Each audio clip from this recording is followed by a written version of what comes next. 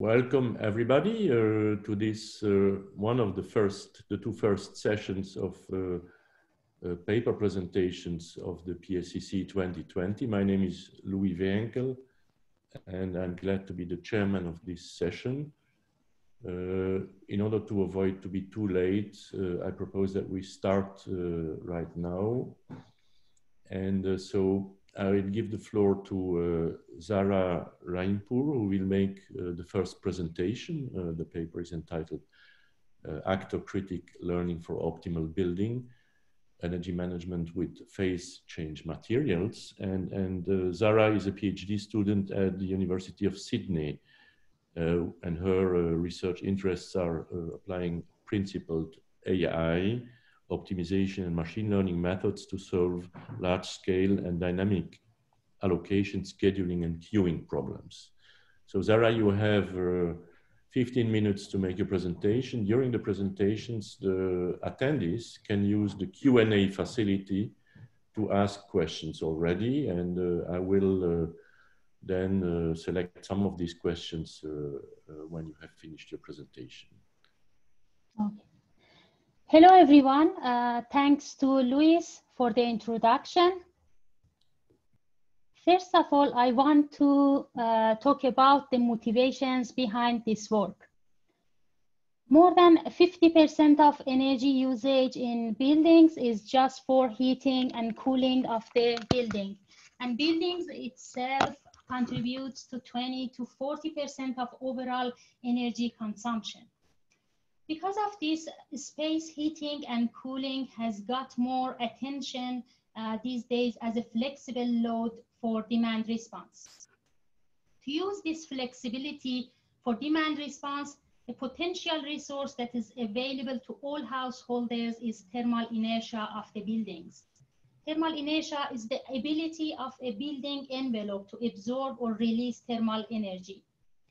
Thermal inertia of the building can be used as a thermal energy storage system to reduce or shift peak load.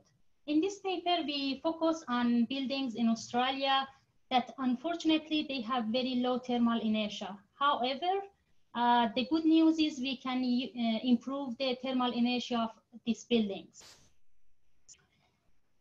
The new technology to improve the thermal inertia of the buildings is to use phase change materials or PCMs. This material is available in different forms, and the common type, as you can see here, is available in a mat. PCM has a considerable amount of latent heat. Storing or releasing this latent heat during the phase change from solid to liquid and vice versa provides the building with sufficient thermal energy to smooth the indoor temperature fluctuations. For example, on a summer day, when we have a solar radiation enters to the building, by absorbing this heat, PCM melts and makes the interior of the building cool. Then during the night that we have a lower temperature, PCM starts to solidify and release the stored heat and puts the interior of the building in a more comfort temperature. This illustrates how much we can save in terms of using HVAC system operation hours if we use PCM as insulation in a building. We can see using PCM in a typical building for a summer months in Sydney reduces the HVAC system operation by almost 33%. In this work, we use PCM in conjunction with the HVAC system. We pre-cool or preheat the buildings depending on the season, on off-peak or shoulder hours to use the stored energy during peak hours. To exploit the energy storage capacity of PCM efficiently, this pre-cooling and preheating by the HVAC system should cast as an optimization problem. This type of optimization problem is classified as a home energy management or HEMS problem. The objective is to optimize the operation of the HVAC system to maximize the reward, or in other words, minimize the electricity cost, while maintaining the indoor temperature of the building in a comfort range of the home users. However, as you can see here, the specific heat capacity of PCM has this nonlinear shape. And because of this nonlinear characteristic of phase change material, for solving the optimization problem, the standard approaches such as linear programming or mixed integer linear programming are powerless. The state-of-art method to solve this HEMS problem is dynamic programming. To solve the DP problem has to be formulated as a Markov decision processes or MDP. Just a brief explanation of what is MDP. MDP consists of a state which is shown here as SK. A state contains all information that is necessary and sufficient to make the decision and compute rewards and transitions.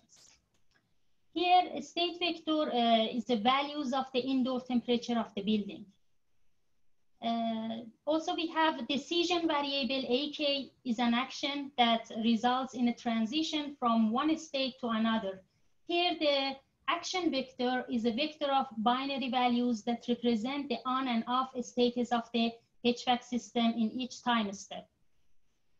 R represent the reward function. Pi is sequence of actions taken to move from each state to the next state over the whole time horizon. And finally here, which is a part of MDP, is a transition function, this SM, that governs the evolution of a state from the current time step to the next time step. To be able to solve this MDP, we need to know SM, which is here is thermal dynamic model of the building.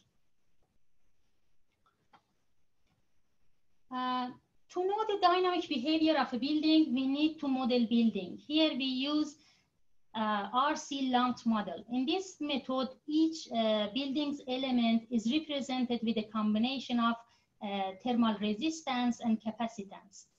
The most important parameter here is CE, which represents the total thermal capacitance, or Y, or what we mentioned as a thermal inertia of the building. As we mentioned earlier, we improved this thermal inertia by adding a layer of PCM that is shown here as CPCM. But we need to verify this model. To verify the model, we benchmark the model we have developed in MATLAB against an identical model in Energy Plus. Energy Plus is a software tool that is widely used for simulating thermal behavior of the buildings. Root mean square error is used as a measure to show the discrepancy between two models. As you can see, results show that maximum error in both case of this is without PCM and this is with PCM is under 1 degree Celsius. This amount of error is acceptable considering the model uncertainty and also human temperature sensitivity. Back to our optimization problem, the MDP we have for our specific problem is look like this. As you can see, the reward function includes two parts with different weighting factors to capture both electricity cost and also the comfortability of the home users. Dynamic programming solves this MDP by finding an optimal policy that gives the maximum expected reward.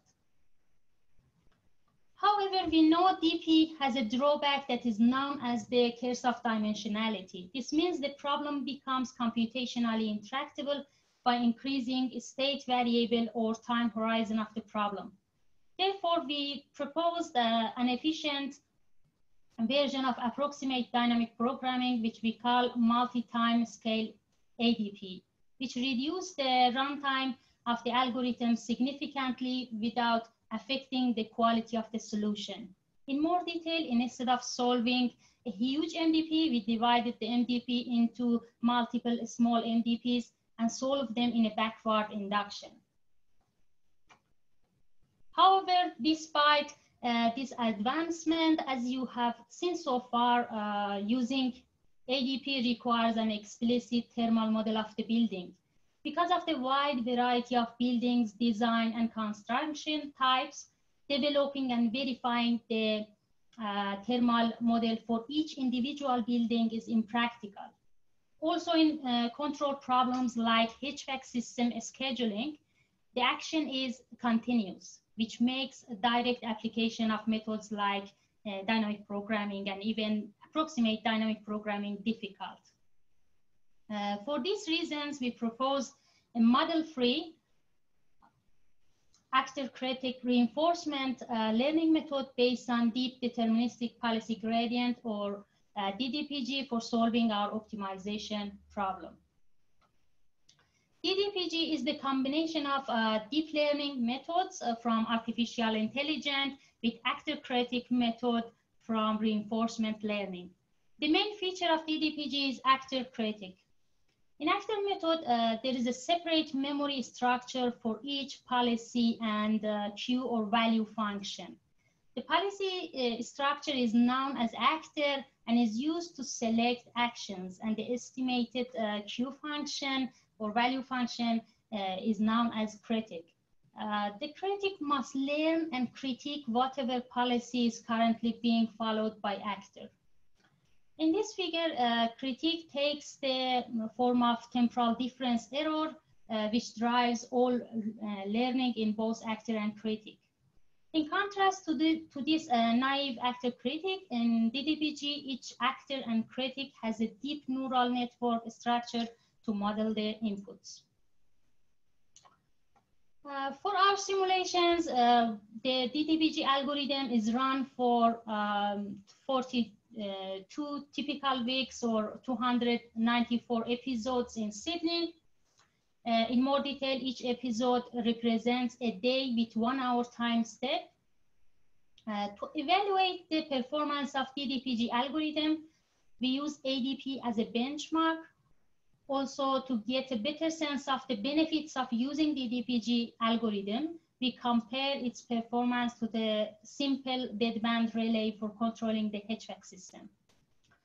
To assess the quality of the policies computed by these three methods of ADP, DDPG, and also deadband relay, we considered 4 measures in all our simulations. The difference in the average discomfort level, the difference in cumulative discomfort level, the difference between the cumulative number of HVAC system operation hours, and difference in the cumulative electricity cost. The results are summarized in this table. If we compare first and second column that show DDPG and ADP performance, we can see that results are very close to each other. It shows that DDPG produce very good quality control policy that are close to the quality of those computed by using ADP. Also, if we compare DDPG algorithm with a conventional HVAC system that operates with a deadband control, we can see considerable benefit using optimization method like DDPG over this simple deadband relay. This figure shows the comparison of ADP and DDPG for a typical episode that represents a winter day in Sydney. We can see indoor temperature from both DDPG and ADP follow each other very closely. We can observe almost same number of duty cycles of the HVAC system in both cases. Also, comparing the HVAC system operation in both methods with the electricity time of use at the bottom of the figure shows the desired performance of the both DDPG and ADP algorithms as they both push the operation of the HVAC system almost before 1 p.m., which is shows the hours with a lower electricity cost. In conclusion, we use the DDPG algorithm as a model-free reinforcement learning method for energy management in PCM buildings. The efficacy of the method was demonstrated through evaluating by comparing its performance with an ADP method that is known to provide the high quality control policies. These results show that the DDPG compares well to the ADP with only just a small drop off in performance. And this is balanced against the ability to deploy DDPG in settings where full access to the underlying dynamic of the system is not available, which is typically the case for the HVAC system in multi-zone buildings. As a future work, we will incorporate additional exogenous variables such as inhabitants' behavior as a stochastic inputs in order to improve the quality of the solution. I finished my presentation. Thanks for your time, and I'm ready for the questions. Thank you for this keeping your time and very clear presentation. So we have a few questions, and so I'll have to select some of them. So there is one question which is about what would happen if you have all these systems installed in different buildings in terms of impact on the distribution network. And then there is another question which is about whether you have compared your methods with an exact solution method like mixed integer linear programming or nonlinear programming approach. So maybe you can look at the Q&A as well, but maybe you can answer to this question. Did you compare the performance of DDPG with an exact method like MILP or even MinLP? The exact method we used as a benchmark was, as I said, it was approximate dynamic programming. No, we haven't go for using MILP because it's linear programming, and also for using because of the nonlinear behavior of this material, we didn't go for MILP. But we can use NLP. We haven't used it. But I think it's not, for the nonlinearity and those equations, I think it will be more complex using MINLP. But I haven't tried it and I haven't used that. I just used dynamic programming as an exact method as a benchmark for the DDPG. Okay, thank you. Then there is another question which is about the difference or the advantage of your approach with respect to, let's say, more classical model predictive control approaches.